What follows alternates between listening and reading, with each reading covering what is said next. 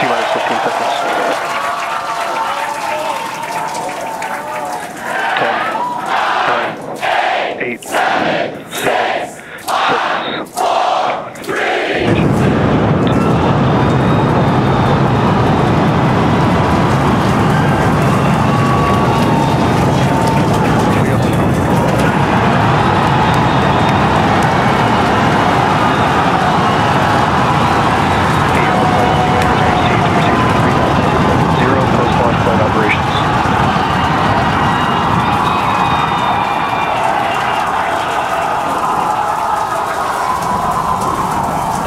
Booster chamber pressure is nominal.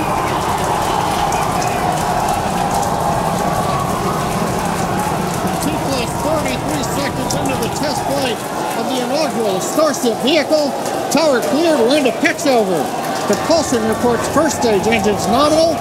What a sight from the ground cameras at Starbase. We're flying at twice the thrust of the Saturn V heading to space. Acquisition of signal, surface proceed. We're throttled down and throttled back up. Going through the period of maximum aerodynamic pressure.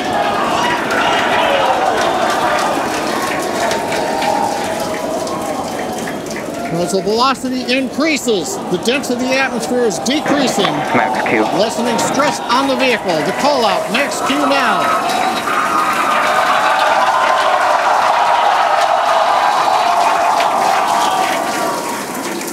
Continuing to watch the first stage as we head downrange.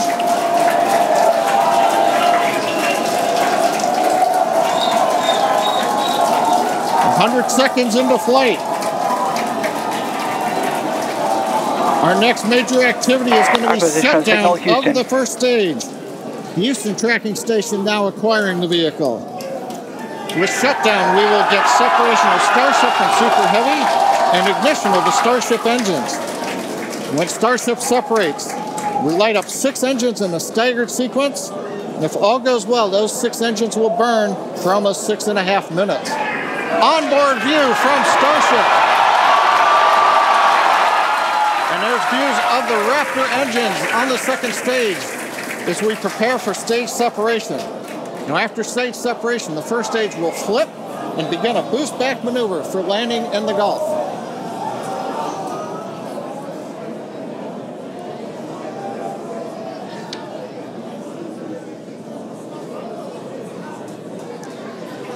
Continuing to fly, 2 minutes 40 seconds. Let's get ready for main engine cutoff. Booster engine cutoff. Beginning to flip for stage separation.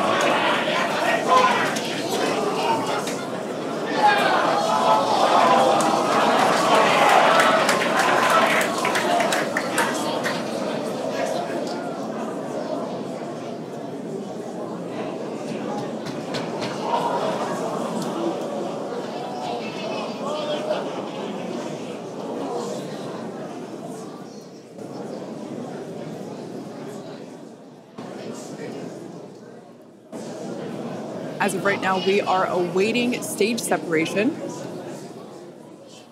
where Starship should separate from the Super Heavy booster. Yeah, Kate, right now it looks like we saw the start of the flip, but obviously we're seeing from the ground cameras the entire Starship stack continuing to rotate. We should have had separation by now. Obviously, this is does not appear to be a nominal situation. Yeah, it does appear to be spinning, but I do want to remind everyone that everything after clearing the tower was icing on the cake. And